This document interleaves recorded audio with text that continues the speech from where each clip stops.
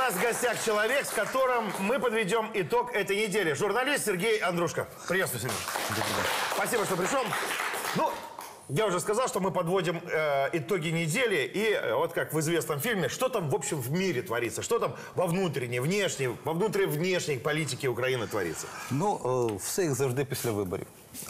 Ціни дорожчають. Подождите, у нас смотрят и молодые люди. А как обычно после выборов? Ну, тобто долар стає більш міцнішим, гривня падає, ціни на хліб дорожчають.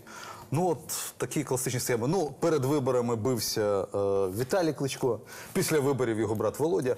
Ну, ось так. Друзья, у нас, хочется сказать, у нас в гостях был Сергей Андрушко.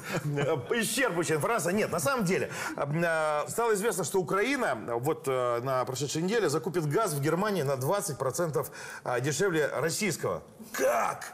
Ну, я, звичайно, невеликий фахівець як економіст, але можу сказати, що якщо є можливість, якщо дешевше купувати у німців, то, мабуть, варто купувати саме там. А з приводу, власне, дорогої ціни на газ, у мене є власна думка. Так. Я вважаю, що це, в принципі, ну, всі скаржаться, що дуже високі ціни на газ в Україні. А на мою думку, це, в принципі, дуже добре.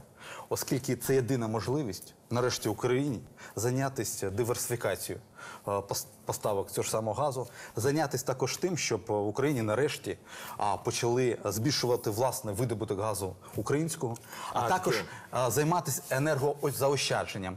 Для прикладу, я колись робив матеріал з Берліну.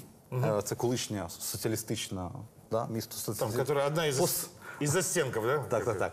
І у них такі ж самі, якщо б, наприклад, приїхати на Київську Троєщину і приїхати в Берлін на Київ, їхні там, в принципі, будинки дуже схожі, панельні і такі інше. То есть, подождите, можно сказать жителям Троєщини, що вони в каком-то такому мірі жили в Берліні? Єдина відмінність. Їхні будинки всі утеплені повністю, як зовні, так і внутрішні. Це дає їм величезний ефект економії того ж самого дорогого газу.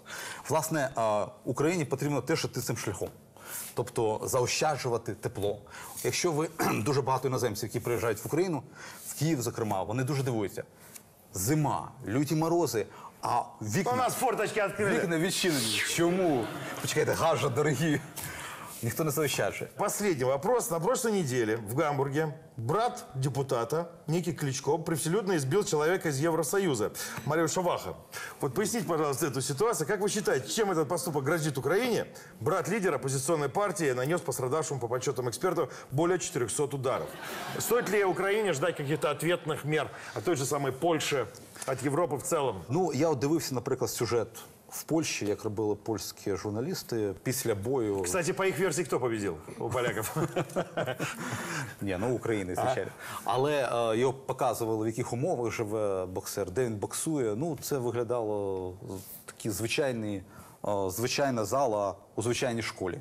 Її він звичайні гамбургери. Ну, тобто такий звичайний хлопець, який вийшов поборотися з обичною челюстю такою.